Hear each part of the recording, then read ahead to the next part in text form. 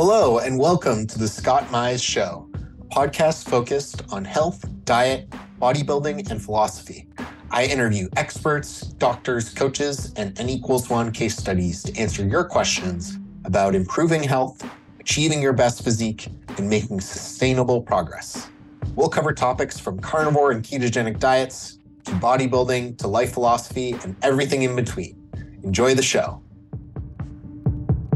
This episode is brought to you by LMNT Electrolytes. This month, we're switching it up with an exclusive offer that's only for VIP LMNT partners, including Carnivore Cast listeners. You can now receive this free sample pack along with any regular purchase when you use my custom link, which is provided in the show notes or my Instagram link in bio. That's drinklmnt.com/carnivorecast, all one word. And as I said, I'll include the link in the show notes. LMNT Electrolytes are convenient, evidence-based, and delicious, and get yours today to help support the show. Thank you. This is a quick disclaimer before we start the show. This show is for entertainment purposes only. Nothing said here should be taken as medical advice, and please consult with your physician before making any changes to your diet, exercise regime, or medications. Thank you, and on to the show. Chris Tuttle is a registered dietitian, retired IFBB professional bodybuilder, and contest prep coach.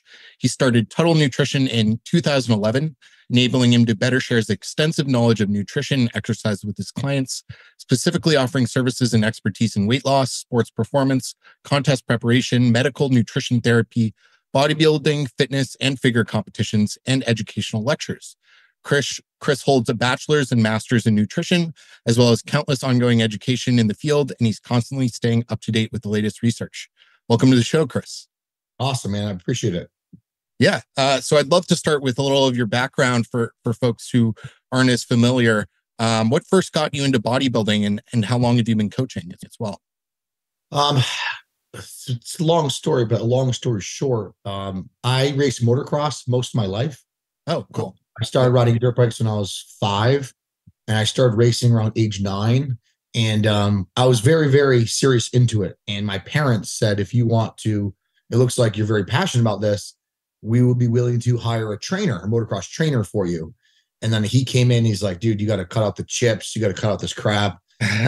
You got to eat this way, and you got to train this way. And the training will be more consistent to like a CrossFit style workout. Not exactly, but more or less like barbell row, deadlift, squat, lunge, core exercises, but in a giant set format of like high intensity pace and cardio. And that's my introduction to like weight training and nutrition. Even though I was doing it to benefit motocross, my body changed quickly. And like in 6th grade, like I had abs, like my shoulders were rounded and capped. So wow. Like I didn't know that was like a desirable thing. But I remember like at the end of the year in 6th grade, like we all go to this like pool social, and the girls were like, oh my God, Chris is jacked. And I'm like, I didn't know what that meant. And baby's like, oh, look at your abs. I thought everybody had abs, like I thought it was like a normal thing. 6th grade. So I was like, whoa, like I didn't know that training can make your body like that. So then I wanted to train more to look like that. And my trainer's like, dude, what are you doing? Bodybuilding and motocross is like trying to become a sumo wrestler and run a marathon. You know what I mean? Like they don't mix. Like you have to be light on the bike. You got to be extremely aerobically fit. So I had to he wouldn't let me train arms. There's a lot of things he wouldn't let me train with. So I always wanted to do that. So after motocross is done, I went directly into bodybuilding. And then like a short snippet before that, when he changed my diet and I started eating 4 feeds per day in 6th grade, 7th grade, and like focusing on a protein, a carb, and a fat, I felt so much better. Like even as a kid. And even then my friends would be like, dude, let's ride our bikes up to the mart and we'll get some chips. And I would be like, I don't want chips. I want like a sandwich, because like I learned so quickly what certain foods made me feel like that. Even when my friends were like, eat chips for lunch or soda, I wouldn't want to do that. Interesting. I would always gravitate towards protein, only knowing because what it made me feel like, not because of the cosmetic effect long term. Yeah. So that's kind of like how I started to become more knowledgeable in nutrition. And I was diagnosed with hypoglycemia when I was younger. So eating very regimentedly, meals that are not too high in carbohydrates, lower, a macro complete base meal of proteins, fats, carbs, have a better glycemic control. So I felt that. I didn't understand it, but I felt it. I knew that like if I ate steak, potato, and a vegetable, for lunch, I felt way better if I ate a ham sandwich and chips. Do you know what I mean? Yeah. So that's kind of how it started, dude. And then I went right into bodybuilding after motocross because my body hurt so bad from racing. And then my body hurts no bad from bodybuilding. Yeah, it's interesting. It seems like a lot of successful bodybuilders were learning about either nutrition or weightlifting through a sport, like a lot of football players or basketball players or things like that. My background is different. I'm sure you've helped some athletes in weight class sports, but I was a lightweight rower for 8 years competitively and in college. And man, the nutrition and resistance training advice was so antiquated. It was like, you don't want to become muscle bound, don't gain any muscle, especially in your upper body, because it'll just make it harder to make weight. And yeah, the nutrition advice was horrible. The coaches were just like, don't ask, don't tell. As long as you make weight on the day, do whatever you have to do. Yeah. It's like wrestling. Yeah. Wrestling. Yeah. It's worse than wrestling, actually, because at least in wrestling, they now have like doctor's notes, which probably doesn't mean much, but lightweight rowing is anything goes. And you weigh in the night before. So guys would gain and lose 20 to 30 pounds every week and then just binge. It was horrible. It's so funny how many like sports that like high school kids play that like, oh, it's so healthy, it's good for them. It's like horrible. Yeah. Like it's horrible for our psyche, develop bad eating disorders. It's too extreme. Absolutely. But yeah, like everybody's like, it's awesome. And everybody's like, oh, it's terrible, Yeah. No, I mean, they just recently got rid of lightweight women's rowing in high school. Talk about eating disorders. That was horrible. Couldn't imagine. Yeah. Couldn't imagine. Yeah. So how long have you been coaching and how did that get started? I did my first bodybuilding show with my sister's ex-boyfriend who was a bodybuilder. And I had no idea, because back in the day, in 2004, 2005, there's no social media. Like you can't find a coach or articles really a lot on coaching or how to diet. Or I just did not where to look. But the only person that I knew that was like an avid bodybuilder and competed in multiple NPC shows and won a few overalls was my sister's ex-boyfriend. So I contacted him, help me out for my first show. My first show, I didn't do very well. The preparation obviously wasn't very good. I lost like 36 pounds in like 7 weeks. Wow. Crash dieted really hard. I ended up getting 5th out of 6 people. And after that show, I did more research and found Chris Aceto's website. And then I ordered Chris Aceto's championship bodybuilding guide and fat loss tips and all. I got his books, read all his books and followed those principles to a T the following year. And I put on like close to 16 pounds of stage weight. Wow. And then stepped on stage with way better conditioning and then ended up winning novice overall. And then second in the open in a heavier weight class, a light heavyweight. And then the week after I got second again. And then people in my gym were like, dude, you did crazy transformation this year. And one kid came up to me who's like one of my best friends now. He's like, hey man, can you help me with my show? And I go, dude, I don't know what I'm doing. Like contrary to people today, right? People do one show. Expert. I was like, an expert. Yeah, I have no idea what I'm doing. And he's like, well, dude, can you help me? I'm like, I sure. Like I said, no, but he's like, no, you'll be fine. Help me. So I helped him. I charged him like $50. I helped him. And then he did really well, much better than the year before. And then his friend goes, what did you do? He's like, oh, this guy at my gym helped me. He's like, do you think you could talk to him? And that's how my coaching started. I never intended it to be a business. I never intended it to be anything other than people approached me and it was, I helped that person and that person knew somebody and it was word of mouth. And even after having like 15, 16 clients, I never was like, I'm going to be a coach. People just kept asking me and I'm like, I'll just keep helping them. Yeah. And it was fun to see my clients win. At that time I had like a shit ton of natural clients. And then I remember one show I had like 5 natural clients all turn pro in the same show. And then after that, all these natural guys were like, oh, can you help me? Can you help me? And then I had one point, I was like 30 natural bodybuilders and like female competitors that I was helping, even though I was enhanced, going that enhanced route. So I was going to school at the time as well to be a dietitian. And I was just using the extra money to help bodybuilding. And then when I went to my internship, I actually just like told my clients, like, listen, I got to work on my internship.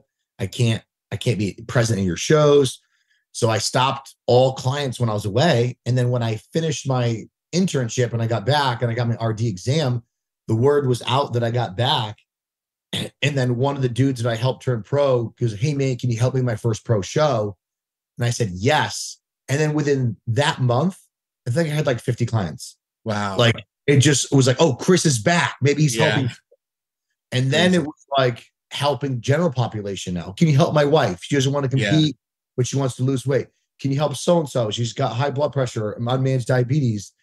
And then it just, that's how it started. And then the ball just kept going this rapidly fast, like so fast. Yeah. To the point where after, so 2008. So after 2.5 years, I was making more money 15 hours a week with coaching than I was full-time as a dietitian. Wow. So I was like, oh man, like maybe I should quit dietitian. But I was so worried because you have benefits. It's a concrete job, you know, but I was like, I think I'm going to do it. And then I cut the cord in 2014 down to part-time or just per diem, which in my situation at the hospital, because I was like the only like available floater, I could work 40 hours if I wanted to, but I could also work one day if I wanted to. Wow. That's great. So I worked like that in 2014. And then 2015, I decided to say, I'm just pulling the cord. Yeah. Working from home. And right when I work from home, I'm like, well, now I can take on all these people that have been asking me. Yeah. And then before, like within like 2 weeks, 3 weeks of me quitting my job, I had 50 hours of work with clients, like right off the rip. Wow. And then later that year, my wife quit her job to help me with billing and all this stuff because I had like something like 13 grand of bills that people weren't paying. And I had no idea. I was just answering emails, producing results. Yeah. I'm not good at the money stuff. You know what I mean? Yeah. I'm always like, pay me next week. Not a big deal. Let's get this going, you know? So that's how the coaching started, man. And here we are now. I'm very grateful for everything, but it all happened organically. And I hate when people go, hey, how do I become a coach? I'm like, dude, I don't know. Yeah. Like, do a good job, have integrity, say what you're going to say, do what you're going to say. And like, in time, it's going to work, you know? Yeah. Yeah. Did you find that your success as a coach tracked pretty linearly with your success as an athlete, or do you think it was somewhat independent? Independent. When I became more successful as an athlete, there was more eyes on me, which started to create the desire to want to work with me. Yeah. Like my reach before I was a professional was like Massachusetts, New York, New Jersey, Connecticut. Mm-hmm. And then when I turned pro in 2013, then it started to spread around the country. Okay. And then when I got sponsored by Animal, then my image was projected internationally. And then people were like, dude, you're well-spoken. I like you. It looks like you have integrity. I want to work with you. And then that projected my image and they looked me up and they figure out who I was. And then I had clients in other countries. Yeah. And then now, obviously, I haven't been with Animal for years, but now it's just that momentum of me helping people in other countries and doing well, you know, and that's how it ended up starting. Yeah, it's amazing. And you've had immense success across the spectrum with tons of different types of clients. And you have Tuttle Nutrition with your wife. How do you balance like traditional nutrition, lifestyle clients and bodybuilders today? And what mix do you prefer? Oh, we mean, which one do I like better?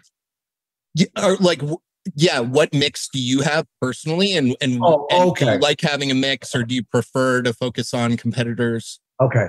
Oh yeah, I like having a mix. I like helping everybody. I mean, helping all bodybuilders gets pretty fatiguing. Yeah, I'm sure. A lot of bodybuilders are very, very, very irrational thinkers. They're very emotional people. They're Needy. very one-dimensional. So sometimes it gets a little fatiguing with them. And like at this point in time, like I'm lucky because of my clientele load, but I will fire somebody quickly. If somebody's just like, I'm like, listen, you're fatiguing me. Like, dude, this is a simple program to follow. Communication's vital, but if they're doing all this weird stuff or missing check-ins, it's like, dude, you're done. Cancel. Yeah, Next not worth person. it. But I like having about, well, I put a cap. I don't help any more than 4 competitors per weekend. That's my cap. Yeah. Like I will take on, I think last year I had 114 people compete over the year. Wow. But I make sure there's not more than 4 people per weekend. Okay. That's because smart. it's just not fun for me. Like, yeah, I'm killing it and it's doing well, but like my weekends sucks. You know what I mean?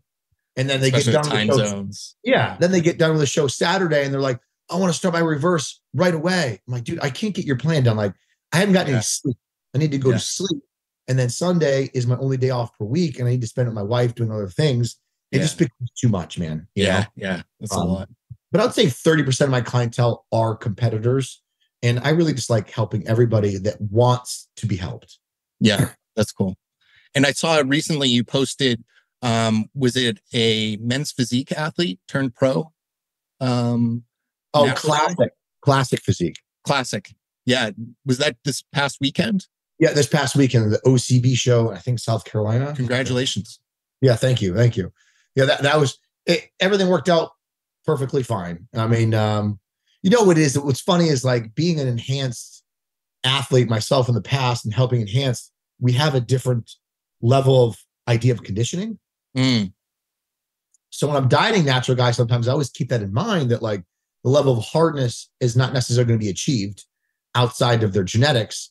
So but I always strive to have like really, really good condition with my natural guys where fortunately, most natural shows you go to, people are like 7 weeks out.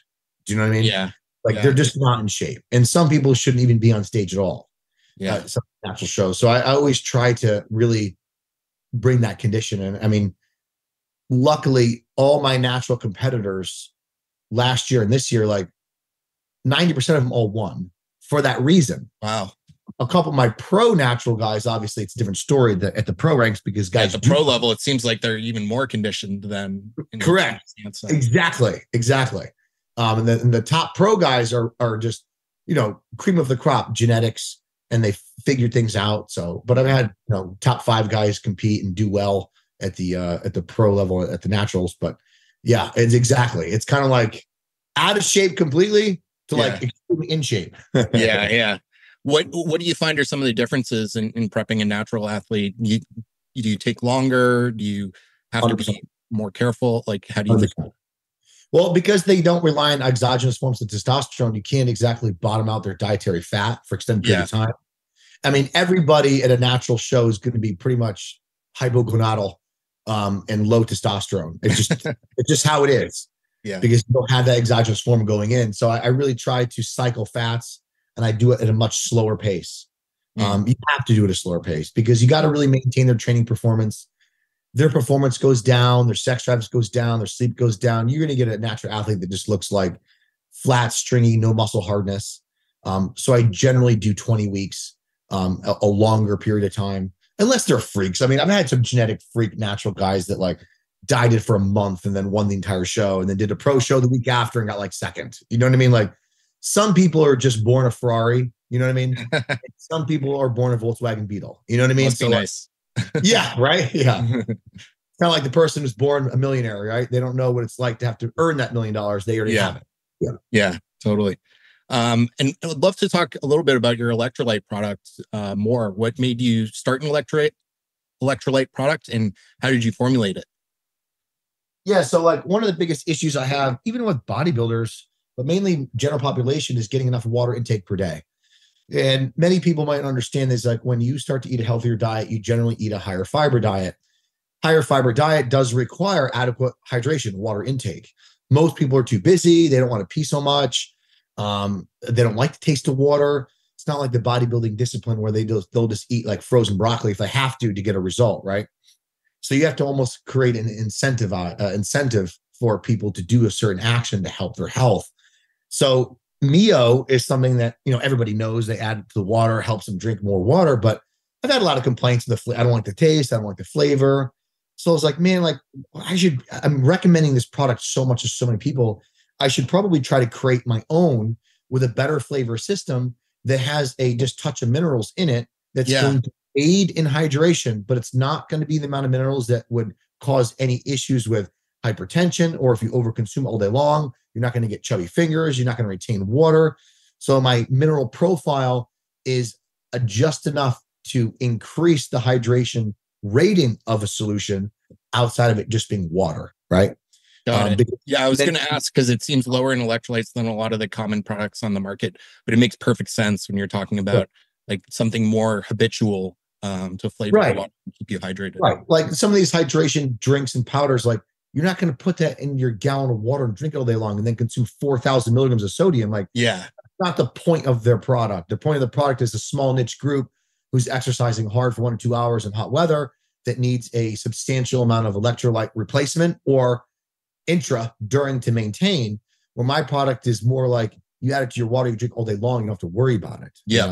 But it's funny, not to mention though, a lot of since I created this, I've had so many people message me. They're like, oh, I took LMNT and look at my ankles, and their ankles are like this big. Like some people get some nasty side effects because they're using it improperly. And they're over consuming it, and that amount of sodium is just not needed. You don't need 1,000 mgs of sodium for a 45-minute workout for a general population client. You just don't need that, Yeah, I have to be careful because LMNT is actually a sponsor. But there's definitely different situations, like you said. Right. It's meant for something. But some people will just take it because it tastes good and add it to their water, Yeah, totally understand. Yeah, so this is like, mine's like, it's not a sports drink. It's just, like I said, it's to help aid in hydration, incentivize water. I have lemonade. I have sweet tea. And the reason we came as flavors so you can make an Arnold Palmer, mix them together. Oh, nice. Yeah, we got blue raz coming out and mango peach, but everybody likes the flavor. Like they like the flavor much better than Neo. So that was our main goal. Yeah, that's awesome. That's great. Yeah, I think it's really smart. And always cool when you come up with a product from your own experience or your experience working with clients. I think that's awesome. Yeah. And shifting topics a little bit, how did you get linked up with Milos for the IFBB AMA podcast? I listen to every episode and really enjoy it. So we were on the same group, like me, Evan, Milos were like the original guys creating content. And Milos was like, we were all creating content, educational info for our sponsor.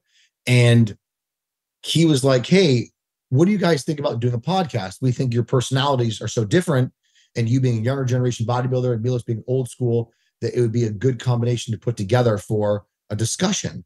And I said, sure, I'll give it a shot. So, and that's how it started. It was just a proposal idea to see if it would work other than just creating content and videos. Because think about it. If you're just creating content of education and training, it becomes redundant, right? You start to kind of like repeat things or not make things up, but like you're wording things differently and it's the same concept. So we decided to shift gears away from the content. Evan still does content and educational stuff because Evan's just a world of knowledge and he's really good at explaining stuff for people to understand. So Milos and I are doing the podcast, and it's been good, Yeah, I think that's really funny that's why they approached the two of you, or the two of you came together, because you are quite different, but it works really well.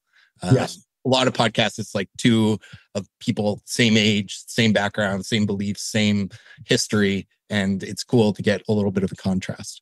Yes, 100%. 100%. One thing you talk about a lot, Chris, which I think is really essential and almost underappreciated, is exercise execution. Why do you think that's so important, and what mistakes do you see being made a lot with like new clients who come to you? Yeah. So, I mean, looking back at my own history of progression, when I stopped training like an idiot weightlifter and worrying about just weight, my body changed super fast. But there was like a breaking point there, meaning I started to get injured. And then I'm like, well, if I'm injured, I'm not growing anything. So how do I make this weight harder on the muscle that I'm targeting so I don't have to go as heavy? And I started to do that. And when I started to do that, I went from, winning my class to winning overalls back to back. And then I went right to my first pro qualifier North Americans, got fifth. And then my second pro qualifier, my first year trying to become pro, and I won and I got first. So my body changed dramatically fast within like 18 months of changing my training, because now I was actually training like a bodybuilder, not just slinging weight around like a weightlifter. There are bodybuilders that still train like that get results because they're genetics. Yeah. But it's going to come to a point where, like I tell everybody, is how you train and how you treat your body is going to extend that shelf life of your body, because your body can only tolerate so much beating for so long. You're very rarely ever going to meet somebody that's been training hard and heavy and in their 50s not have problems. Yeah. Like I can't even tell you people I know that in their 50s who can't even lift their arm above their head because the shoulders are destroyed. Yeah. And looking back, they all say the same thing. I wish I didn't do 405 shoulder presses. Yeah. I didn't need to do that because it was irrelevant to bodybuilding. It's not required. It's not important. And the other thing is, like, you see so many people like go through the same exercises, routines as everybody else, and some people getting substantially better results than other people. Outside of genetics, one distinct difference that you notice with people who started getting good results, most people in that bell curve, is they're training with controlled motions. They're controlling the weight. They're moving the weight with a muscle. They're not just working the movement. We've all seen people in the gym that position themselves to be the most mechanical advantageous they can, to lift the lowest load they can. Most people. Right, most people. And they move at a rate of speed to get the most reps, but they're not feeling shit. Yeah. And as soon as you back off the weight, slow them down, they're like panicking because like it's so much harder. Like you do 15, 20 controlled reps on a hack squat versus a heavy, fast 8 reps. Fast 8 reps, that's for children. Like that's easy. Yeah. But you do 15 slow reps, you're going to throw up on yourself. You know what I mean? Like it's so much more demanding on the muscle. Anybody can exert themselves extremely hard for 10 seconds, right? But like you try to exert yourself hard and reach near muscular failure, in a set that's lasting 30 seconds to 60 seconds, it's a whole nother ballgame. Yeah, absolutely. That's something I've adopted in my own training. I got into bodybuilding a bit late, and I'm 31 years old and just preparing for my first show now. And I've had a few injuries. My body's still pretty beat up from 8 years of rowing and chronic cardio. And especially because I'm shorter and I have very short legs relative to my torso, I'm very strong on leg movements. And so I found myself getting up to, 5 or more plates on a Cybex hack squat. And, it was just so much toll on my body. And I had to think about, like, how can I make this harder, going really deep, pausing in the hole, really slowing down the eccentric. And I just got excellent results and less fatigue, and then started applying it to my other body parts too. And it's really helped me. Well, you just said something very important for the listeners. When you train super heavy, you really do tax your CNS, your central nervous system, which really hinders your recovery. And in a week, you have a recovery budget. And Jewett explains it the best. You have a budget, and how you handle your training sessions will greatly determine how much of that budget you have left. Where a lot of people will go over budget and they can't recover enough to continuously grow. Yeah. So you have to micromanage your training to focus on the weaker parts and back off the stronger parts to manage that budget and shift that funding all to the areas you need to improve. So that's a perfect example. And not to mention how much research now is showing that hypertrophy is more associated with volume and frequency accumulation than just load, right? It's like lifting heavy weight, you can only get so strong, right? And then eventually you're going to have to increase volume and then eventually frequency. So if you adjust the load and you're able to train a little bit more volume and recover, and then eventually work with higher frequency, you're going to accumulate more muscle faster than just going to the gym trying to blitz 6 reps with sloppy dumbbell presses, And of course, if you're injured, you're not growing anything. It's not going to wait for like 8-10 weeks before you can do it, Yeah. Injuries can be so debilitating, emotionally too. 100%, Then how many people just will train through the pain, right? They're like, I did too. That's how I destroyed my knees. But like, they will just train through the pain or work around the injury, but in the improper way. We're like, I can't squat, but I can hack squat with a little pain. So I'll do hack squat. And then all of a sudden 2 months go by. Shit, I can't do hack squat anymore, but I can do leg press. Yeah. And we get to the point where like they can't even bend down. You know what I mean? Then it's going to take 6 months or sometimes even longer to get all that back. Yeah. It's something I learned the hard way through rowing. For 3 of my years, I had really bad back injuries, and I decided to just take a leave every single day and work through it. And, it ruined my GI system. I had horrible hormonal issues coming out of rowing, which is why I actually started TRT. And it was just really bad. So I learned from that. Isn't it amazing? Like, that's a perfect example. And then that translates to any sport or any avenue of training, is when you keep pushing when you should be pulling back. Yeah. And then once you keep pushing so far, you dig yourself so far into a hole that either permanent damage is done or you have to take a massive break. Yeah. A massive break. Versus if you take 2 steps back, you might take 4 steps forward, Exactly. Yeah. Yeah. I wish I had known that when I was 19 years old and just wanted to make the first boat. I know. But that's where you get, when you're younger, you're so emotionally driven. Yeah. You're like, I need to do anything. I was the same way. That's why I messed up my body so much as I did now. And I always try to tell my clients, they're like, Chris, you're so knowledgeable. I'm like, yes, because I made a lot of mistakes. I'm trying to teach you so you don't make the same damn mistakes. Yeah, it's how the deepest lessons are learned. The school of hard knocks. Yeah. So I'd love to talk about your approach to an off season, Chris, and maybe we can start with like immediately post show, and kind of the rebound. And I'd love to talk about like what's your preferred way to do it. And it was really interesting. I was just listening to you on a podcast with Justin Harris, where you started talking about this, and I expected you to disagree, because Justin is very much, with his athletes, a fan of like do the 6 to 8 week rebound, believes you get most of your gains in that period. But you actually agreed that like you need to take a longer, slower approach, which is really interesting, and think about the off season as a whole. But a lot of people, a lot of coaches, it's kind of a meme to say you're going to gain a ton of weight post show, so you might as well do it with moderate androgens in, and you're going to get 70 to 80% of your off season gains in like the 6 weeks post show. But others like John Jewett and Austin Stout talk about going to something closer to like a TRT or a TRT plus, because you're going to get great gains anyway. You're so insulin sensitive, and just through food, you can reset, you can reduce allostatic load, and then set yourself up for a longer off season. So I'm curious what your preferred approach is, and how do you think about rebounds with your clients? I in my personal experience and experience helping people over the years, you can call it anecdotal. Obviously, this is all anecdotal. Is that post-show rebound should not be used as a growth phase. It should be used to prepare your body for an extended, successful off-season. Yeah. There's a few reasons for this. One, your blood markers are an absolute mess when you're exiting a show. Due to usually heavy oral use and high AIs, your HDL is probably in the bucket. LDL is probably still high, regardless of being a calorie deficit. Most people will carb up and binge out for at least a week after the show, right? Which obviously sends your lipids through the roof. It's a mess. Your liver is taking a hit. Your body's just not internally, in a health standpoint, prepared for a push of calories and drugs. It's just not.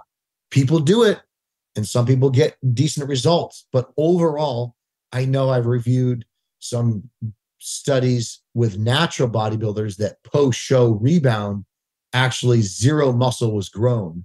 Wow. And it was all intracellular water and fat. Yeah.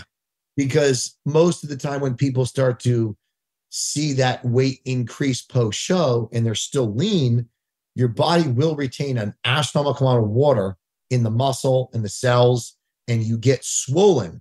You look like you're gaining muscle. You look like you're huge. Like, dude, I got to brush my teeth. I'm so jacked. This is crazy. But you're actually not. It's water. Because everybody will reach a point post-show 5-6 weeks where they start to get a little softer. and they lose that huge rebound of water retention within the cells, that overcompensation, and they don't have that full round look. And then they're like, oh crap, I think my gear's fake, or I don't know what's happening. I feel like I'm smaller than I was before. What's going on? It's water, right? Yeah. That's what I mean. Anadrol makes you look so round and full because it's water, but you pull it out, and then a week and a half, that goes away. So the health standpoint, the body's just not prepared. You put your body through the ringer. You know, some people might have done an hour and a half of cardio and gone really low calories. Is that for somebody that's potentially ready to do a rebound? No. Now, on a small percent of people, say they had to do 20 minutes of cardio and their carbs never got below like 300, and they didn't even accumulate much fatigue, and their cycle wasn't really aggressive at all. Could they potentially do a rebound? Possibly. Mm-hmm. But like most people are not in that situation. Yeah. Like I've had clients go through the last 6 weeks in prep, do zero cardio, and they're eating food into the show the last 3 weeks. And then once they get to the show, they're not fatigued at all. And because their fatigue was managed, their cycle androgen load was low. And they're like, hey, can I do a post-show rebound? I'm like, provide me lab work that says you're ready, and then we can do it. And I mean, I think only 3 people in the last like 3 years were able to do that. Their lab work genetically just came back really good and they felt fresh. So we did do a rebound, but the rebound was just like 400 mgs a test. You know what I mean? Yeah. We're not hitting a full cycle. But anyway, majority of people, that 8 weeks, 10 weeks post-show should be designed to maintain a good appetite, reverse any side of digestive issues that happens in prep, because everybody gets some type of depletion of the gut microbiome and their digestion's a little off. Fix sleep. At most, everybody starts to get poor sleep habits when they're in prep. They can't sleep very long. They're getting up really, really early. Getting over that relationship, reestablishing their relationship with food where they're not like binge eating or crazy. Their body's rested, their joints are fresh. So then you get to 10 weeks and they're still very lean. Then they can hit the gas with food and a progressive linear state, gear, and training over the next 6 months and get way more results in that 6 months than someone's going to get in that 8 weeks. Yeah. It makes a ton of sense. Yeah. And most importantly, longevity. I know bodybuilders think they're going to live forever, but obviously that's not the case. Yeah. So, they don't really think of the full intended consequences of what potentially they're going to do if they jump on D-ball and Anadrol after a show and, skyrocket their body weight and blood pressure. Because let's be honest, it's not good for your heart or your blood pressure. And most bodybuilders have a high blood pressure when they do this, is when they gain 30, 40 pounds in the 8 weeks post-show. Your body just can't handle that type of weight gain in that short period of time. Yeah, they think it's funny, they think it's great. And then they email me when they're in their 40s and they have renal failure. And they're like, oh, I got to fix this. I'm like, dude, you're done. You're cooked. Yeah. Yeah. Speaking of that, I've had at least 30, 40 clients, bodybuilders over the years, 40s and 50s, with, chronic kidney disease from exactly this, from not managing their blood pressure. And then they come to me thinking that I'm a dietitian. I'm going to fix them.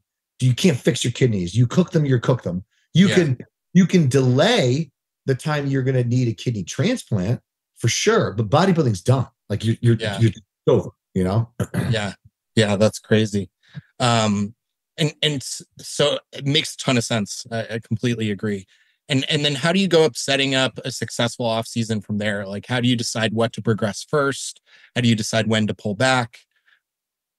Yeah. So, obviously it's always based on the client's response. You get some people that just keep responding. They don't need to pull back.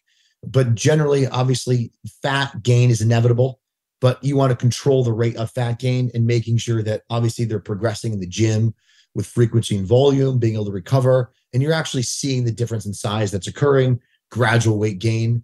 Do I have any set weight gain parameters?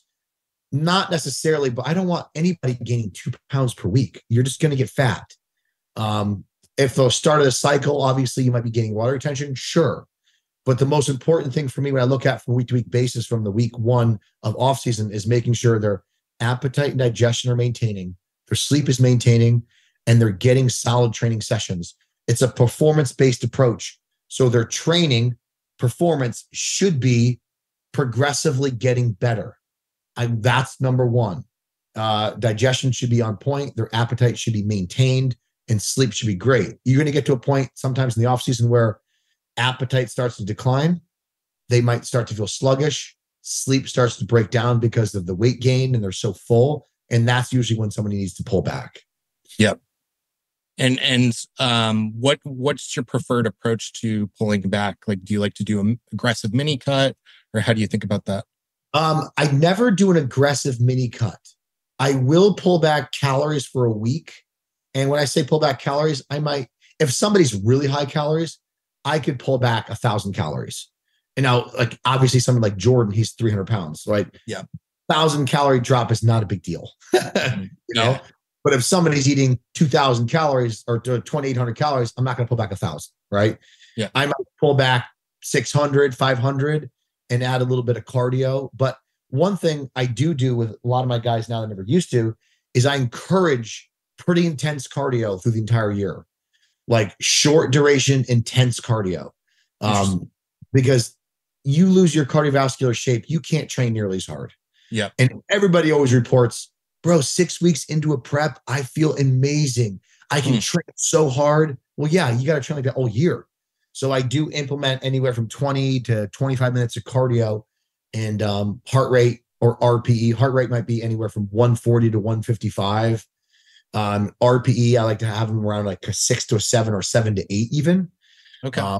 But if somebody's in that reset format, like of pulling back calories, I'll bring that cardio to 7 to an 8 or 8 to a 9. We're like, they're cranking for 15 to 18 minutes, 4 or 5 times per week. I also encourage step count because a lot of bodybuilders like to sit around, do nothing. But like, that's only going to be detrimental to their digestion, their appetite, and some there to get more rapid fat gain. If they maintain a good, decent, low intensity output, like they can just grow so much better. I mean, Jordan this year, we maintained, I think around 8K steps, 7K steps, and we maintained cardio, and he reached 300 pounds, never lost his appetite ever. We were able to push food higher than ever, and his gear load overall was less than last year. Wow. So like it was, and then his sleep was better because you get the cardio in there, you get the steps in there, blood pressure is going to be lower, sleep's going to be better, digestion's going to be better, you can eat, you're going to train harder, and that all works in synchronization of each other to get the best overall result. Most people worry about food, scale, drugs, training, you know, like weight training. Like you got to focus on all the pieces to the puzzle. Yep, absolutely. And what's your approach to nutrition in the off season? What do you think you do differently than other coaches? Milos is going to kill me for saying this, but I don't go as much protein. Okay. Yep. I don't do that much protein, or I adjust the protein to that situation. So for example, if somebody's hungry, which is not very common, but it's relatively common, and there tend to be somebody who puts on a decent amount of fat quickly, I will have their protein a little higher than say someone like Jordan. Yep. You know, Jordan puts on weight quick, he puts on fat quick. But he's still able to manage his body comp. So I tend to add more carbohydrates for him. And protein will really vary on that person, but like I'm usually around 1.25 to 1.5 grams of pound per body weight. And that's usually if they're generally lean. If they can't see their abs, I'm not giving them 1.5, right? Yeah. I might go a little lower scale. And I adjust the protein too based on appetite. Like I've had people down to 1 gram of pound of protein per body weight in the off season because their appetite was poor. And if you can't eat, you're not going to grow. But if I can reduce the protein load and increase fats and carbs to help them get the calories in to gain weight, then we're better off that way. Yeah, absolutely. Yeah. It doesn't make sense to just jam down 8, 10, 12 ounces of protein a meal. Yeah. I know people swear by that and they do that, and like to each their own. I just haven't seen the true benefit. I haven't seen it. And I know Jewett's way lower protein guy than the vast majority of people, and look at the results he's getting. Yeah. So it's like, and I'm friends with him. We discuss this, we talk about it. And, you know, if he's not seeing the difference and I'm not seeing the difference, I don't really buy it. And preparation might be a different animal, right? Making sure that you have a surplus of protein for a reason. Mhm. But I just don't, I think in the off season, I don't think anybody needs to eat like 600 grams of protein. You know what I mean? Yeah. And similar question for PEDs. What's your approach in the off season, and how do you think it may be different from others? I don't like using orals. I don't Okay. recommend people using orals. I tend to kind of take more of like a JUA approach where it's like more DHT derivatives and testosterone. Um, NPP and DECA can have an application, but a lot of people have problems with DECA and NPP. Most off, obviously, sex drive changes, it stimulates prolactin, but a lot of people report being very manic. I mean, me personally, as I got older, I couldn't take NPP or DECA at all. Like, Yeah. I take NPP 3 weeks, it's great. And by week 4, I'm like, my mood's up, my mood's down, my pumps are up, mood's down. I'm very watery. And even when I try to take, something to lower prolactin, it still wouldn't fix the problem. I just didn't feel great on it. So I tend to err on the side of like androgens that people have experience with where they feel excellent. It's like, Yeah. hey man, what cycles in the past have you run where you just feel amazing? Mhm. Like you don't get very minimal side effects. And then they'll tell me, I'm like, okay, we're going to run with that then. Because any cycle you feel like shit or you get a lot of side effects, it's going to impede progress. It will, I just, the whole approach of throwing the kitchen sink at it and seeing what sticks to the wall is just, it's not on my level of integrity. I can't do that, Yeah. Yeah. It's smart. I think that's why people work with you for so long. Yeah, I have a very good client retention, and I care about my clients. And some of my clients that left me from other more aggressive coaches with drugs, we're still friends. We're cool. And they tell me what they're doing. I'm just like, whether it's working or not, I would never recommend anybody to do that. Yeah. Yeah. It's just, that's just not what I'm about. Yeah. Yeah. There's life beyond bodybuilding too. I tell people that. I'm like, dude, you got 10 years and then you're going to want to do something else. Yeah. Especially me being who I am and having so many clients after bodybuilding come to me and having regrets. So like, dude, I wish I checked my blood pressure. I wish I did this. I wish I knew this information then. I never checked my lab work. I just ran Anadrol on and off all year. Like, because people were just taking recommendations from the guy who's selling it or the guy who's just promising straight results, Yeah. Yeah. I'm glad you mentioned blood pressure and organ imaging too, because I think there's a trend also in the industry to just talk about blood work. And it's like, oh, I'm getting my blood work checked. Oh, yeah, make sure you're getting your blood work checked. And yes, that's totally part of the picture and it's very important. But I think blood pressure can almost be more important. And it's something that like you can do. Like you shouldn't be not checking your blood pressure. Right. It's not invasive. It's easy. Yeah, 50 bucks machine, bring it home. Yeah. Correctly learn it. But everything matters, man. People think blood work is normal. Like my dad's a physician and he tells me all the time. He's like, Chris, I get patients who have blood work and they have a heart attack next week and they die. Yeah. Like it's more to it than lab work. Like you really should be doing lab work is good to see what's going on. Checking blood pressure is mandatory, but doing heart imaging and doing echocardiogram, checking the thickness of your left ventricle wall, your ejection fraction, seeing those things over time is important because there's a lot of people who avoid blood pressure, checking their blood pressure. The heart becomes fatigued, the heart gets thickened, the chamber gets smaller, the ejection fraction goes down, and they have congestive heart failure.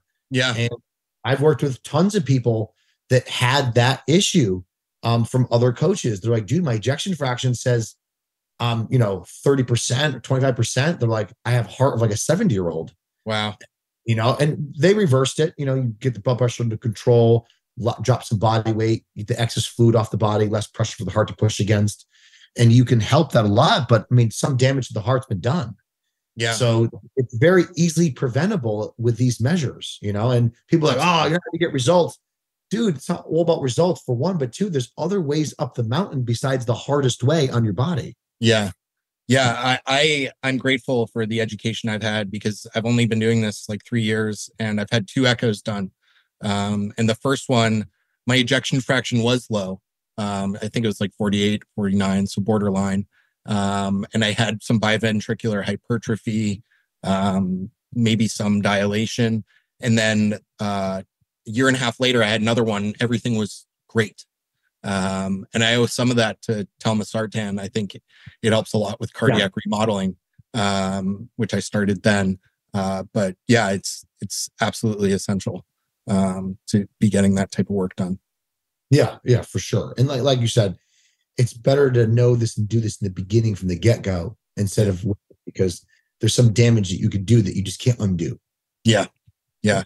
It's amazing. To your point around having perfect blood work, a few weeks ago, in prep, I spent a week in the hospital with COVID. I had to be put on oxygen. Oh, geez. Yeah, it was awful. It's the sickest I've ever been by far. I was sleeping less than an hour a night. I had every symptom you could imagine. And the first thing they do in the emergency room is they get all my blood work done. Everything's perfect. No, right? It's like you're dying in the hospital, your blood work's perfect. Yeah, yeah. It's funny. Middle of prep, sick as ever, and perfect blood work. Yeah. And then transitioning out of off season, and we won't have time to go through prep, but I just wanted to ask you about like pre-prep. What do you like to do with your bodybuilders at the end of off season? Do you like to hold a certain body weight? Do you like to get a little bit of the fluid and fat off? Combination of the two? How do you think about that before starting a prep? Almost every single bodybuilder that I help for prep will always start a transition of some nature to some degree of aggressiveness 20 weeks out. Okay. They're not prepping for 20 weeks. Yeah. Some people might, if they're way out of shape, which I never let my off-season guy get that out of shape. But if somebody's coming to me to do a prep, I would obviously start the pre-prep phase, which I call that too, pre-prep, where you are bringing calories down to near maintenance, or you're finding that maintenance. Yeah. I slowly bring the calories down, making sure training performance is maintained. And many times their training performance improves, because as food goes down, their weight might go down a little bit, which improves sleep. And then they sleep better. They feel better. They don't have all that food digesting, which is less burden on the overall body. And now their performance is skyrocketing. Great. That's what I want. And then I'll keep training the calories down until that point where I can really start to see visibly leaner. And then I'll bring the calories back up just a smidge until we're actually in prep. So that way, when I start prep and I make the first change in the first week, there's instant results. Yep. Because many people that prep people understand that there seems to be this lag period sometimes. You go from, say, 4,000 calories a day and you cut it down to 3,000 and nothing happens. You're like, I'm hungrier. I lost 3 pounds of water and I feel flatter, but I'm not losing any fat. Yeah. Go another week and you still don't lose any fat. And you're like, wait a minute, what's going on? I'm doing cardio. I'm not losing any more fat. There's like that lag period, because probably has to do with more not being super insulin sensitive. Your body's still very saturated with glycogen and energy. And it takes that fat burning mode to turn on. Yeah. So that's exactly what I did this year too. So I always do the pre-prep process. So that way they're ultra responsive when I make any sort of slight change actually entering into prep. And I always tell my guys, like, listen, this isn't going to be a prep of 2 hours of cardio a day. I'm not I don't want to get more than 45 minutes of cardio a day, ideally, and less even if I have to. But I always tell them I want them lean 12 weeks out. They should have good ab definition 12 weeks out. So 12 weeks out, ideally, I want somebody to lose really no more than 15 to 20 pounds. Like I want them to be around that. So that way they're ready at 3 or 4 weeks out. And now we can start rinsing off fatigue, reducing to eliminating cardio, and then bringing food progressively back in. Yeah. And then they just get harder and grainier and training starts to improve. And then they're super dry, eating 400 carbs a day. And they're 1 week out, great. Yeah. You're in an excellent position, because when the body's full of fatigue, water, you're super flat at 7 days out. Now your peak week's going to be a little more tricky, because you don't necessarily know how your body's going to respond when you start implementing things back in, as far as carbohydrates and changing, full rest periods at the end of the week. So I like them to have all ready to go. Like my natural guy who just competed, we did exactly that. 2 weeks out, started reduced cardio, increasing calories. His body tolerated great. He started to actually trend down in weight, which he's so confused about, but that's fatigue being rinsed off. Body getting rid of the excess water. He's starting to look better. He's sleeping better. He's feeling better, looking better. We did a trial carb up on Friday and Saturday just to get an idea of how he would respond. He responded wonderfully well. And then I depleted him for Sunday, Monday, Tuesday. And then Wednesday was an extremely high carb day.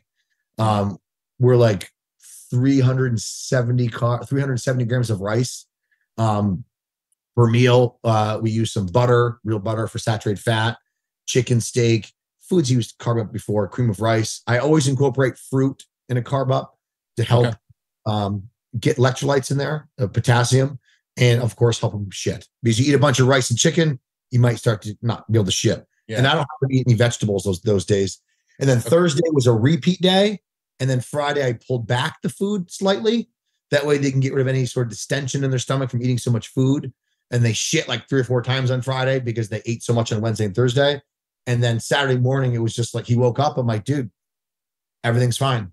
Like, just don't change anything. Awesome. Follow that same meal plan and limit water to 250 mLs of water per meal.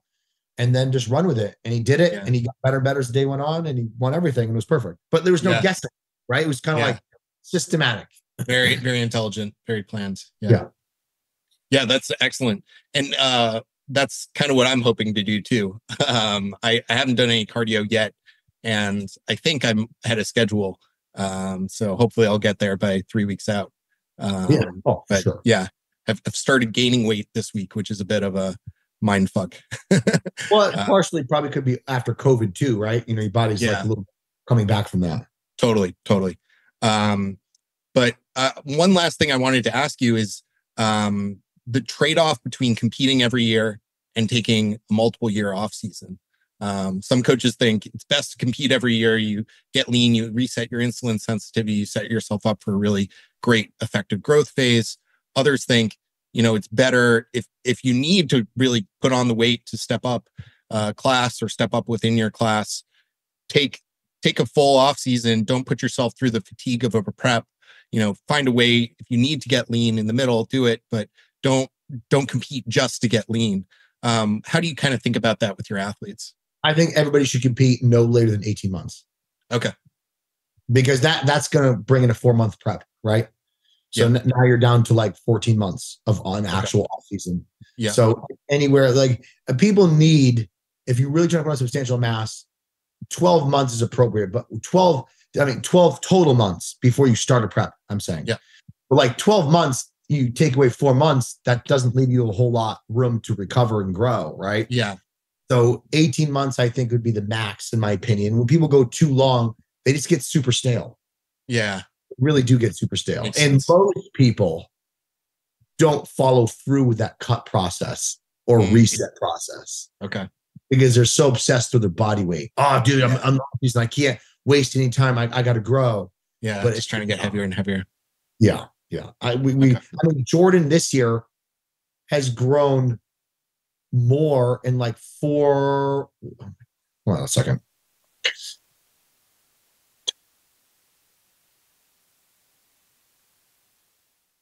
He's grown more in this 5 months than he did a year and a half the year before.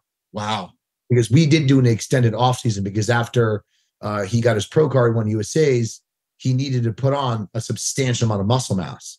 And he did. I mean, we stepped on stage around 225 at USAs, and then we were around 240s for his Texas Pro. But this time he's going to be probably 15 pounds heavier again. What do you attribute that to? That 5 months? We're learning more and more of what he needs to do and better training. Like I drilled into him, man, like it's about managing fatigue in the off season, but being able to progress with load volume frequency and able to recover. So like really choose your exercises wisely, as we previously discussed, right? Yeah. It's like, can you squat? Sure. But should you squat, heavy deadlift, and heavy barbell row all in the same week? Probably not a wise choice. Where you could cycle those exercises to make sure you're maximizing recovery. We also did went the extra mile in making sure his sleep is perfect. Okay. Because you get too heavy, sleep deteriorates. So CPAP machines on all the time. His sleep schedule is on the time. I said, dude, you got to go to bed at the same time every night and get up at the same time within an hour, but you got to stick to a strict sleep schedule. And that way your food schedule will be consistent, which will help your appetite. And now his training schedule is consistent. So everything in the department of sleep, digestion, appetite, keeping body fat low with cardio, and managed with cardio and step count, has ultimately provided that environment for way better training. Yep. And the way better training resulted in this, because we were plagued with a few injuries last year, like overuse stuff, but we're able to mitigate all of that and have legitimately consistent progressive training sessions every week for weeks. Okay. Like every week he's like, dude, I'm gaining more reps and more reps and more reps of the same weight, like almost every week. Wow. Which before it was constantly like stuck, injured, hurt my adductor. It's like, listen, we got to rethink how we do this. I'm like, as we spoke before, I'm like, bro, you're getting so strong that like putting like 8 plates in the hack squat on each side, it's not going to be feasible anymore. Right. Yeah. So it's like, why don't we do 7 plates, a reverse band, and go slower with a pause at the bottom, do 15 to 20 reps and really focus on the muscle instead of just worrying about pushing weight. And now he's just expanding. Wow. Great. Well, thank you so much, Chris. This has been phenomenal. Awesome. I've learned a ton, and I'm sure the audience is going to love this. Where can folks follow along, find more about you, get the electrolytes, and anything else you want to plug? Yep. So if you guys want to try more, you can go to drinkmore.com. And in regards to me, ChrisTuttle.rd on Instagram. I also have my Tuttle Nutrition business page on Instagram, which I rarely ever update. I'm so bad at posting clients because mainly, man, I'm just so focused on my clients that for me, posting doesn't help me in regard to like business or whatever. And it's nice to post things, but I do sometimes. It just takes so much time. Yeah. My wife and I have a business, Tuttle Equity. It's like investment business into like properties and such. So cool. You guys can take a look at her there as well. And of course, my website, TuttleNutrition.com, go through there. But I'll let everybody know I do have a 4-month wait list. But if you are interested, email me to put on that wait list. Don't wait 4 months because it's still going to be a wait list regardless. But yeah, and I help all sorts of people with clients. I don't discriminate. Like I have some tough cases, some insulin dependent diabetics that I help, both competitors and non-competitors that take a greater time period to help manage their A1C and their insulin and their glucose and all that stuff. So that's it's fun in my opinion because it's more a clinical challenge. Cool. Yeah, definitely interesting. Great. Well, thanks again, Chris, and hope you have a fantastic rest of your day. Thanks, buddy. Take care. Thank you for listening to the show. You can find The Scott Mize Show on Instagram, YouTube, Facebook, and Twitter. Please leave a comment, like, review, or share the podcast with your friends or followers. It helps more people find the show.